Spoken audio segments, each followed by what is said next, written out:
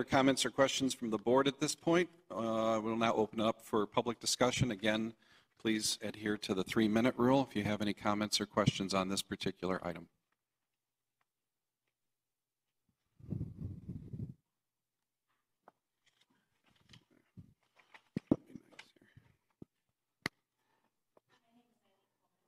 Could you speak it? Could you pick up? Could you turn the mic on?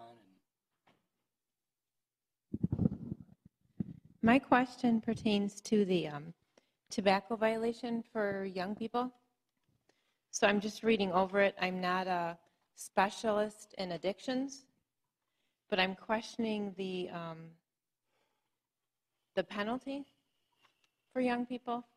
So you're going to have them, for the first violation, they're going to perform 16 hours of community service, possibly. Sorry, which section number? I'll put it up on the screen. 178 IA. So it's for 178. 1A.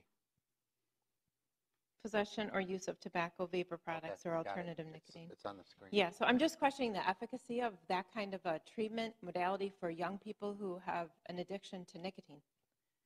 So you are going to have them in a hospice working, a nursing home, and a long-term care facility.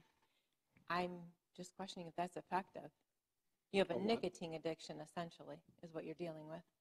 Well, maybe they can take care of people who are dying of cancer from years of smoking. So, well, I'm a nurse. worked And for they're me. not all dying. My father died of excessive smoking, and I don't smoke as a That's result. not all the patients in hospice, Okay, so right? I'm questioning. you recommend another type of penalty? I don't know what that would be. Okay. I would actually look into addiction studies to find out what would be efficacious in treating a young person with a nicotine addiction. That was my question. But it says because the court may order, not the court shall order. it's just on here, so it is an option. I'm just questioning whether it's an efficacious option or not. Yeah, participate in a health promotion and risk reduction program. May I answer that question through the chair? Sure, Kevin. Basically, that ordinance tracks MCL 722.642, which is the state law with respect to purchase or use of tobacco product by minors. It says for the first violation under that statute, a court may order the individual to do one of the following: perform not more than 16 hours of community service in a hospice, nursing home or long-term care facility, or 2, participate in a health promotion and risk reduction program as described in this subsection. Maybe that's why they said, they didn't just say community service, but they were specific, for that exact reason. I'm not saying it's a bad thing to do. I'm just saying I don't think it's very efficacious at treating a nicotine addiction. That was my question. Yeah, and Yeah. Mr. Bennett, what about the subsection 2 and 3 here? Is that also part of the state law?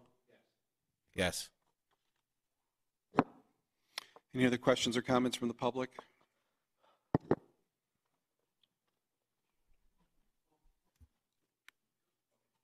Stand up. Hi.